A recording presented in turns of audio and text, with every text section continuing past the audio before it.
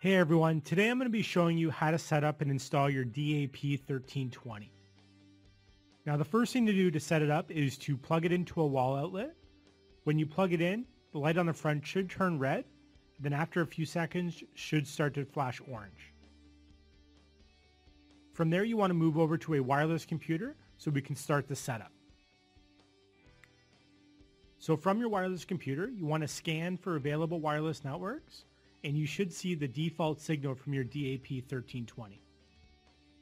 Now inside the box of your DAP-1320 is a wireless configuration note. On this note, you will find your default wireless network name and the default wireless password. This is what you're going to need to know to connect to the wireless signal from your DAP-1320. Now, if you no longer have this card, this information is also right on the bottom of the DAP-1320 on a little white sticker.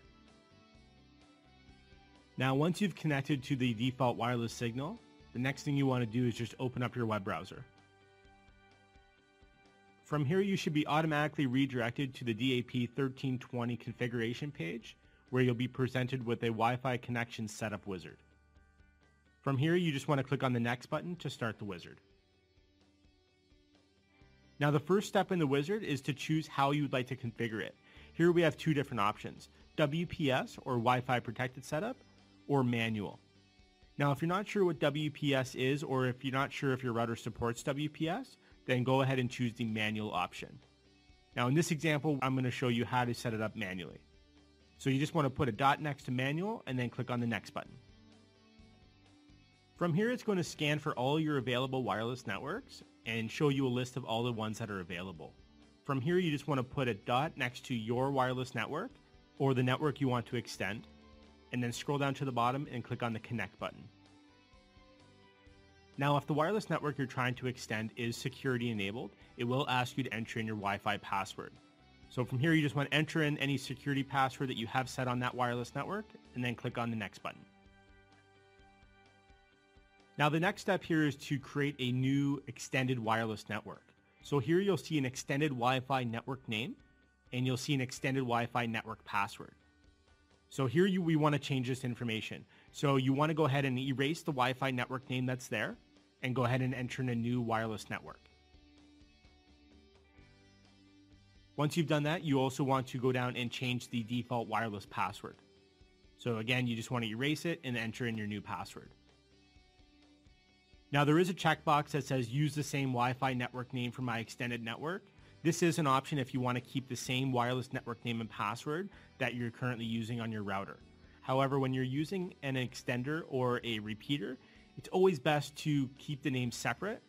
This will make it easier for determining which wireless signal you're connected to. So we would suggest leaving that box unchecked and then clicking on the next button.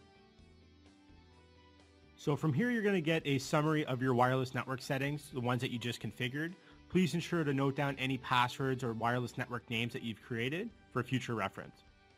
Once you've done that, go ahead and click on the Save button.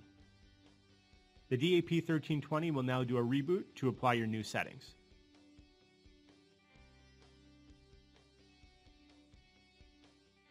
Now, once the device has finished rebooting, you're most likely going to be disconnected from your wireless network.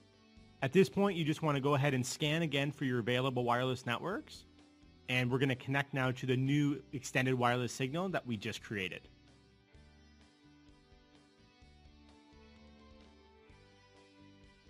Once connected, your setup is complete and your internet should be working as normal. Now, a common question that comes up when setting up a repeater or an extender is, where do I place it? Now, placement of the DAP-1320 is very important. You want to make sure that you put it in an area where it's still getting very good signal from the router.